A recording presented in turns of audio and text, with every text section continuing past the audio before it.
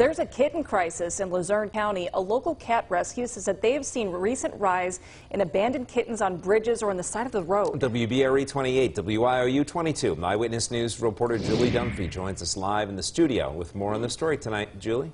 Nick, Candace, good evening. The Rescue Warriors Cat Rescue says 4 kittens have been abandoned in the past 2 weeks, none of them feral, including this little guy behind me. Meet Beetlebug.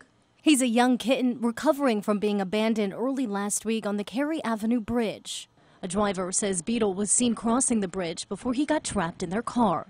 This little nugget was tucked up in the wheel well of her Volkswagen Beetle. Karen Sims fosters cats for the Rescue Warriors Cat Rescue. She says Beetle got road rash near his mouth and eye from the incident. So our assumption is that somebody threw him out of a moving vehicle. A week later, he's slowly coming out of his shell at his foster family's home.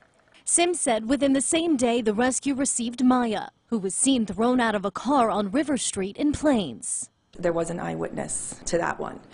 There was a blue vehicle. They didn't get the license plate because they were just so worried about getting the kitten to safety. Another kitten was abandoned on the Pierce Street Bridge over the weekend, seen escaping a bag on the side of the road.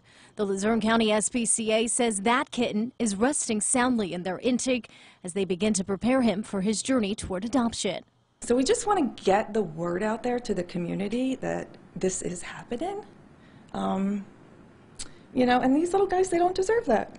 Sims says the increase in alleged animal abuse is just another reason she stresses people get their animals fixed.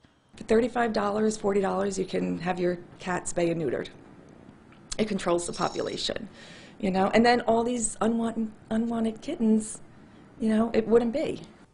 Now, late this afternoon, the rescue told me another black kitten was reported near the exit in Music.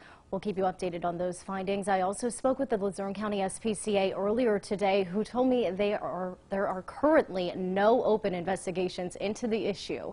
Reporting live in the studio, Julie Dunphy, 2822 Eyewitness News.